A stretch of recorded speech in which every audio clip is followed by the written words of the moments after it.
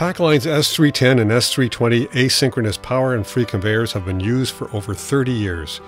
When maintained properly, these systems provide you with years of reliable service. The following maintenance training video deals with the identification, adjustments, and lubrication of the most common components of this conveyor system. We recommend you use this video in conjunction with the maintenance section of the Pacline S310 and S320 engineering manual. You will find this manual on our website at pacline.com under Products, Power and Free Conveyors.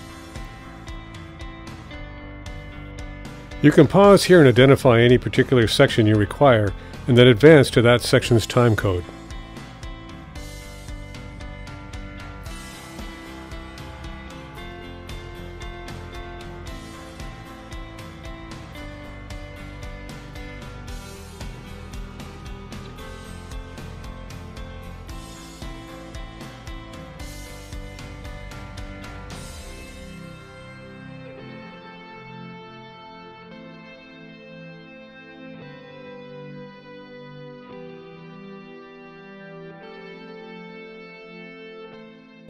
This is our 310 Power and Free inline drive. Top cover comes off for maintenance purposes. There's inside, you'll see two cat chains offset. There's dogs in the center here. When they come around, they will engage on the main chain down here. There's a large tooth and a small tooth. The small tooth is always in the trailing side. The leading tooth is what does the pushing. Always in that direction. This is how you adjust the cat chains. Keep the tension on this, probably an annual adjustment. Inside the tail or inside the head unit, there's a 17-tooth sprocket. That's what tracks the positioning of the chain. Each cog represents 1 inch of chain travel. On the back side here, there's a main drive sprocket, which is attached to a clutch. Adjustment of the clutch is done from this side. Okay, this is a Moore's torque limiter clutch. Consists of a pressure plate and a friction disc and a spring. Basically what you do is you tighten it up till 0 torque basically, and you tighten these 3 nuts, bolts evenly, a quarter turn at a time, until there is no slippage on this disc.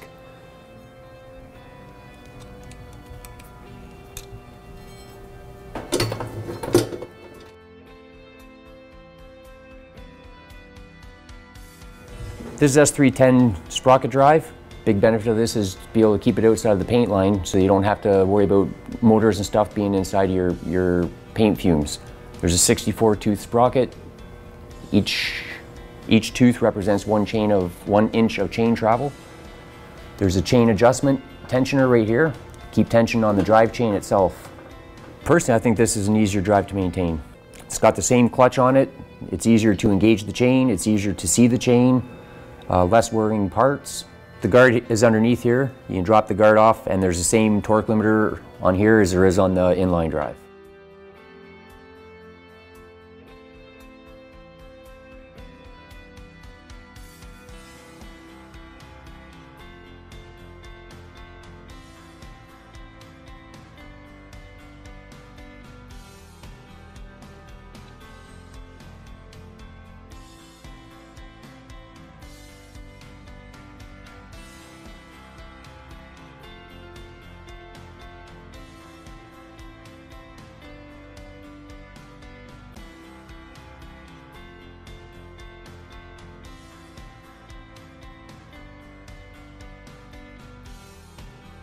This is one of the most integral parts of the Power and Free system.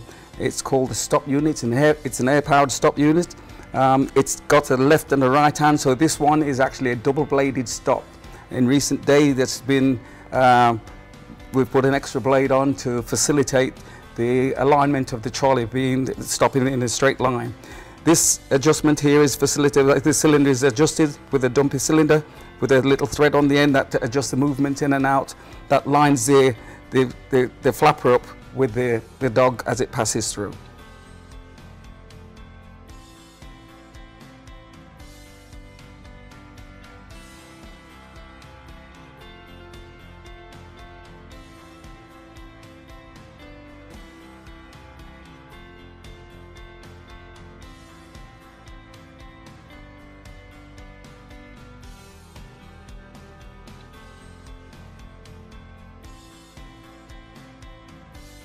This unit here is the lubrication system on the Power and Free system. This can be a power only, and this unit in front of us is actually for the Power and Free section, but it's predominantly for oiling the chain in the system. The units here, this oils the front one oils the blocks.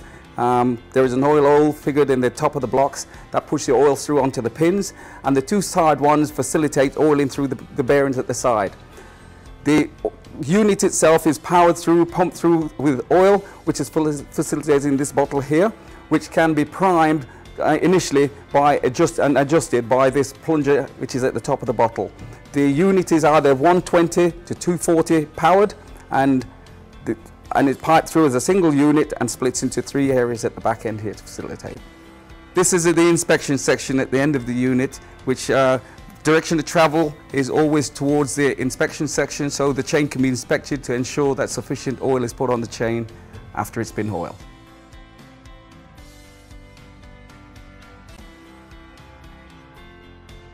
So this is our S310 Power and Free system, to which there's 3 generations of trolleys. I've had them all laid out on the table. This is from 15 years ago, a folded body style. This is from 10 years ago, a solid body style. It gives you much more strength, more robustness than the older style. And the transition between the two is we machined it down and made it thinner for systems that are 15 years old. These are basically for spare parts. Our newest generation in the last 6 years is the cast body style. Gives you the robustness but also the precision of a cast trolley, which makes the system perform much better than the other trolleys. The basic parts to the trolley are the front flipper, the rear flipper, the springs, the load wheels with the axles that press through, and the side guide wheels. There's 3 different trolleys. If you had a 3 trolley set, there's a front and a rear for accumulation, and if you have a 3 trolley or a 4 trolley, you'll have intermediate trolleys in the system. They attach to a kingpin on a load bar that are at various different lengths. This one is a shorter one, like about 12-inch accumulation, to which you'd have a kingpin that goes through these holes here, and then the groove here would go around the trolley. If you don't want 2 trolley arrangements, you just have a 1 trolley but more compact accumulation, you can get 7-inch accumulation combo trolley, or you can get a 10-inch accumulation with a caboose type trolley. The life of your equipment and production uptake are maximized with regular preventative maintenance, as outlined in this video and your service manual. Pacline stocks most components, but we highly recommend that each customer stock specific parts as itemized by your Pacline project engineer. Your production uptime is far more valuable than the cost of spare parts relating directly to your application and work environment. Maintaining these parts on hand is common sense for immediate recovery should servicing be required. For any additional information, contact Pacline directly at 1-800-955-8860 and speak directly to our engineering department.